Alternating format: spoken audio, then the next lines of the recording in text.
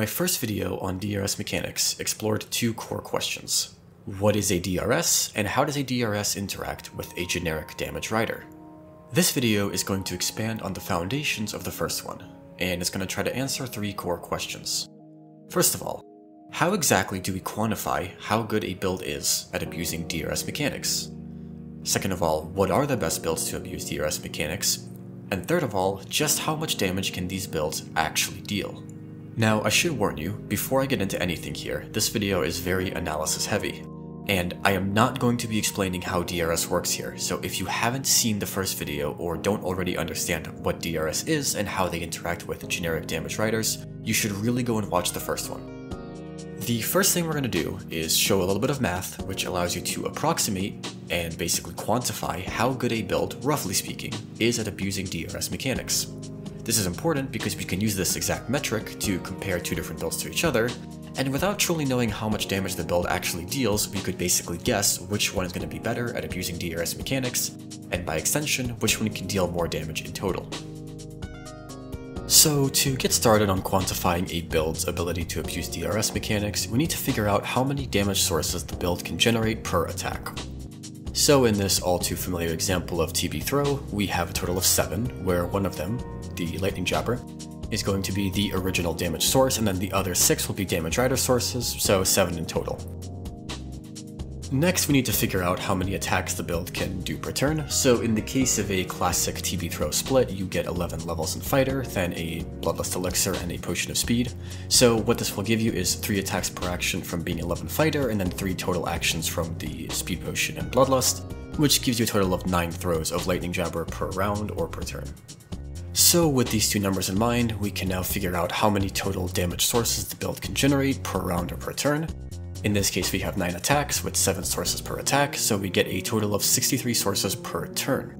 We also need to calculate what the set of generic damage riders that will be proccing on every single source is actually worth. So in this case, this is a 3d4 plus 9, this is 1d4, this is also a 1d4, and this is also a 1d4, then plus 3 from Rhapsody, plus 4 from Arcane Charge, and then plus 2 from Callous Glow, so 3d4 plus 9 in total.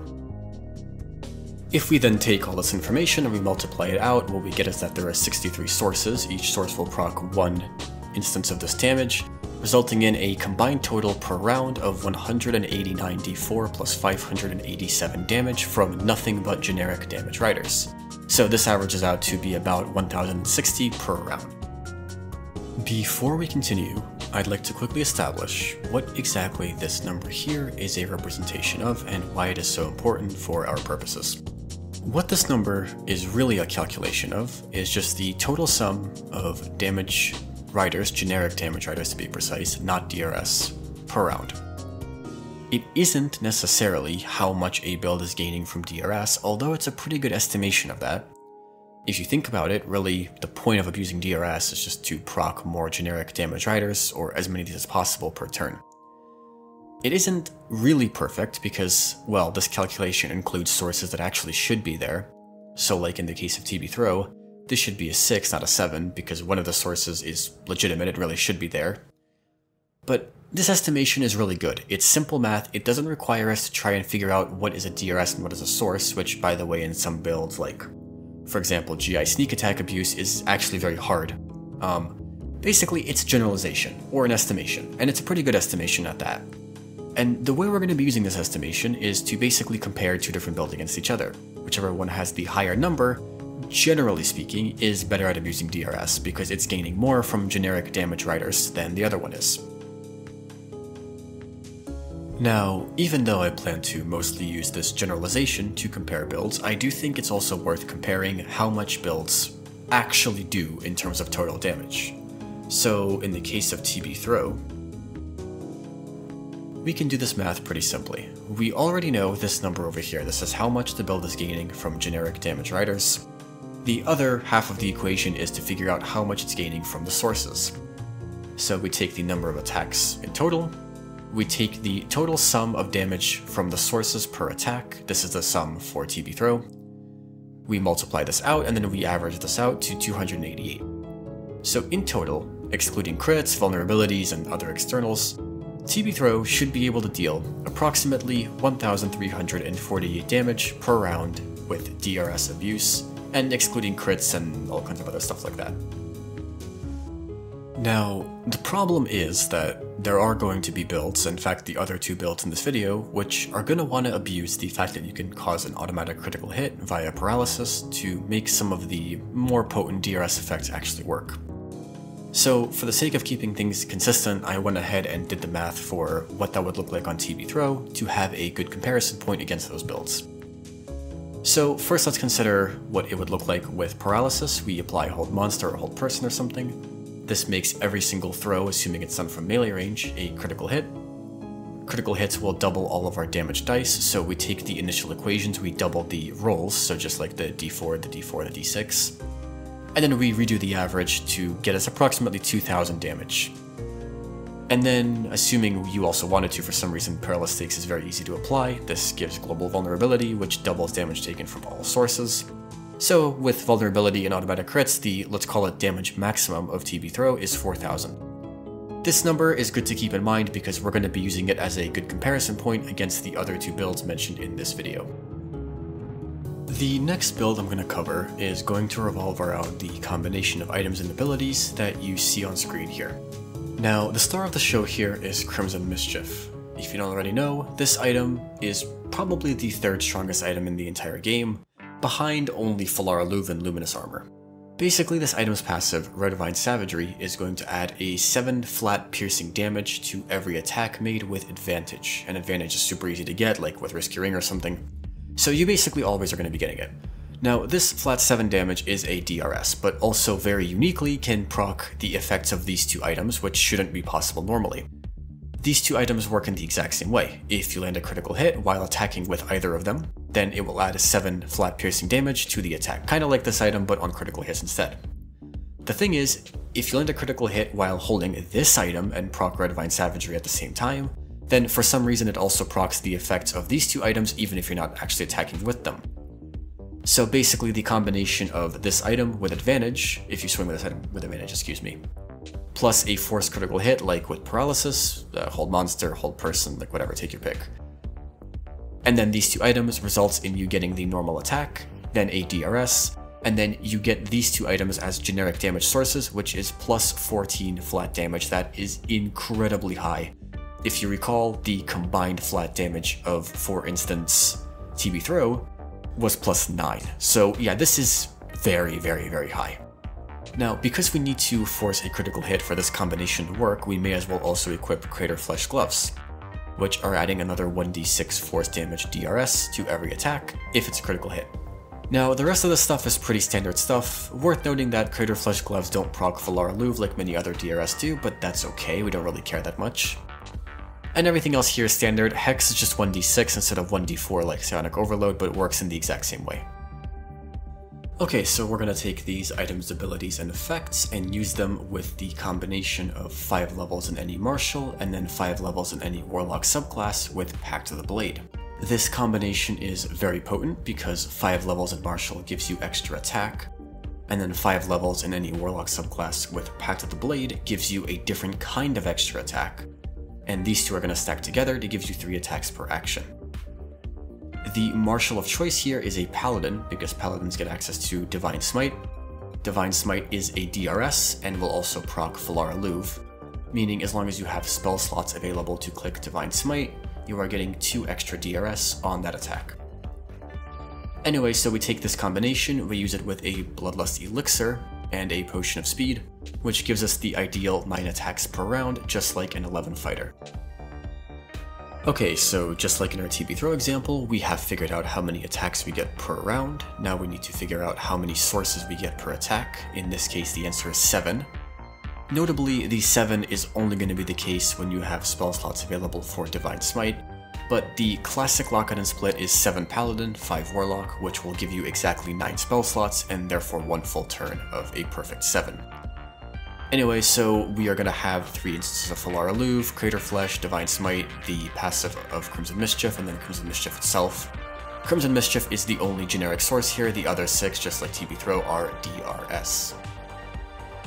From this point, we can now start making our generalization. So just like TB Throw, we have 63 total sources per round. The combined damage of our set of generic damage riders is going to be 1d4, this is from Sonic Overload, the 1d6 from Hex, and then all of the flat modifiers together, which is plus 20. Very, very high. That is a terrifyingly high number. We multiply this out to get this equation, we then average this out to get a combined average of 1638 damage, so long as you have smite slots available. So we have basically quantified the gain from DRS of TB Throw and Pierceadin, by the way that's the build's name, Pierceadin, and we can compare the two together, so TB Throw is 1060, Pierceadin with access to Smite is 1638, and without Smite is still a bit higher at 1170. Now, there are a couple of things missing here. Notably, Pierceadin does require critical hits to pull this off. So really it would have made more sense to do this combination, these averages assuming critical hits. But for the sake of simplicity, we didn't do it, and to be honest, you don't even have to. Pierceadin is very obviously ahead of TB Throw in this regard. But if you wanted to be accurate, you should redo the calculation with double dice rolled for both, and then you would get a more accurate estimation of how they stack up against each other. Anyway. If we are looking purely at single target damage marshals, Pierceadin is definitely the best DRS abuser currently in the game. I've tested quite a few different builds, including obviously TB Throw, multiple variations of Titan String, and Pierceadin is pretty obviously the best. Titan String is pretty close, but Pierceadin still is higher. Now, the thing is that these two builds are both martial builds, and in general, caster builds do not come up often in DRS abuse discussions other than EB, which isn't really a particularly great one. So what we're going to now do is we're going to look at what happens if you start applying DRS abuse to caster builds. Okay, so what exactly can casters do to abuse DRS mechanics? Well, like our two martial builds, we need to find the largest number of attacks per turn that a caster can achieve. And to do that, we first have to consider what is the largest number of casts per turn that a caster can achieve. So we can run Haste, Bloodlust, Quicken Magic, 3 Thief Rogue, and Helmet of Grit, which would in total give us 6 casts of any given spell per turn, by virtue of having 3 actions and 3 bonus actions. We can then take Meta Magic from Sorcerer and get Free Casting / Arcane Battery, which would give us a total of 6 level 5 spell slots, assuming of course that we use Meta Magic to move some of our lower level spell slots to become level 5 ones. But regardless, we basically get 6 level 5 casts per turn. So right away, if the goal is to maximize attacks, the obvious answer should be Magic Missile. Magic Missile at a level 5 spell slot could hit up to 8 times per turn. So 8 times 6 is 48, and therefore 48 base attacks. This is noticeably significantly higher than the measly 9 that a martial could achieve. Now, the main problem with Magic Missile, if you don't already know, is that it isn't an attack roll, and therefore the only major DRS it can benefit from is Falara Louvre. It also cannot benefit from some major generic damage riders like Hex. Still, we can get a total of 96 damage sources in one round, which is a pretty good start and is obviously much higher than the two martial builds. Luckily for us, there is another spell which functions very similarly to Magic Missile, but happens to be an attack roll in the form of Scorching Ray. Now, Scorching Ray is a little bit worse in terms of the number of projectiles fired by the level of the spell cast, in the sense that at a level 5 spell cast, it only fires 6 projectiles, so across 6 casts you would have 36 attacks, not as good as 48. Now, I know what you're thinking. You're probably thinking, okay, well the benefit of Scorching Ray is that because it's an attack roll, it can benefit from Spell Might. And this would be a good guess, but actually the more relevant thing here is going to be Crater Flesh Gloves. If you think about it, attack rolls can crit, and we can actually force critical hits on every single Scorching Ray with Paralysis, and therefore every single Scorching Ray could benefit from both Falara Louvre and Crater Flesh Gloves. In other words, 6 casts of Scorching Ray would net you a staggeringly high 108 total damage sources, and every single one of them can be a critical hit. It's worth mentioning that outside of the insanely high number of total damage sources that Scorching Ray can achieve, it can also benefit from quite a couple of interesting bonuses. For example, unlike Magic Missile, it can benefit from Hex and then Kareska's Flame and Flame of Wrath, which both come from the legendary staff Marco Heshkir. It can also proc the Spine Shudder Amulet for Reverberation once per cast, which will add an additional 6 DRS per round. I'm sorry, not DRS, just regular sources, but you get the point. Finally, Scorching Ray builds don't actually have a contested bow slot, so you could use the Jolt Shooter and pick up a couple of lightning charges for an extra generic damage rider during setup. So let's put it all together.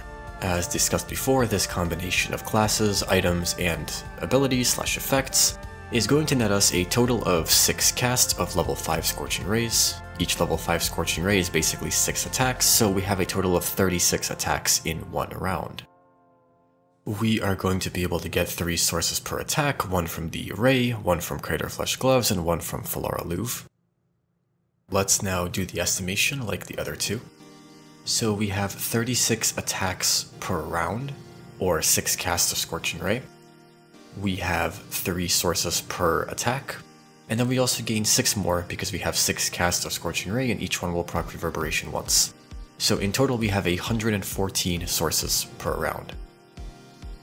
Then if we were to add up all of our generic damage riders, we get 1d4 from Psionic Overload, 1d6 from Hex, and then the flat ones plus 9 from Arcane Charge, the Ring, and then Rhapsody. And then another one from a Lightning Charge, which we can get with our bow, and then another plus 5, which would be our maximum charisma modifier on this build from Flame of Wrath, which is surprisingly a generic damage rider. So we can now multiply this out. We have 114 sources, we have the total damage of one set of generic riders. So multiplying this out, we get 114d4 plus 114d6, that's already very high, and then we add another 1710 flat damage. Whew. So in total, this averages out to 2394 damage. Wow. Okay, so if we compare the numbers from Fire Sorcerer to the other two, it's pretty clear that at least among these three, Fire Sorcerer is definitely the better abuser of DRS, and honestly, as far as I know, Fire Sorcerer is probably the best single target abuser of DRS in the entire game. There is very few builds, barring Area of Effect DRS abusers, that can even come close to the damage this thing will deal with just its damage riders alone. And that isn't even accounting for the build's full damage. Now, naturally some of you are curious, like TB Throw for example can produce 4000 damage at its damage maximum, so what by comparison is the damage maximum of Fire Sorcerer? Well, that's actually a fairly easy calculation to do. Let's look at that now. I want to quickly preface this by saying that Craterflesh Gloves is included here, and this is not a calculation for a critical hit, so to some degree this is wrong, but we're going to do the critical hits in a second. I just wanted to show what this looks like if you don't account for critical hits. So 36 attacks, then we combine the damage of all the sources. If you don't know what this is, you get 2d6 from the Scorching Ray, 1d6 from Craterflesh Gloves, 1d4 from Falara Louve, and then plus 5, this is your Charisma modifier, which you gain from Elemental Affinity by being a level 6 Sorcerer with Draconic Bloodline in one of the fire ones. Then 64 is the flat addition from Reverberations, and in total this works out to 108d6 plus 42d4 plus 180. That will average out to 663, so adding that with the sum of our riders we get 3057.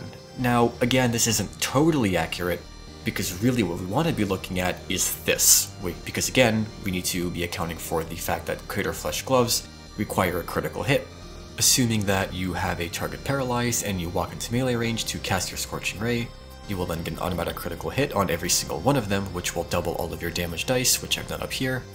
If you average this out, you get 4266, which if you remember, the total damage, as in the damage maximum of TB Throw, was a little under 4000, so we are already higher than the maximum damage of TB Throw, and we haven't even accounted for vulnerability yet, which, if we were to account for vulnerability, brings the total sum of damage to 8532.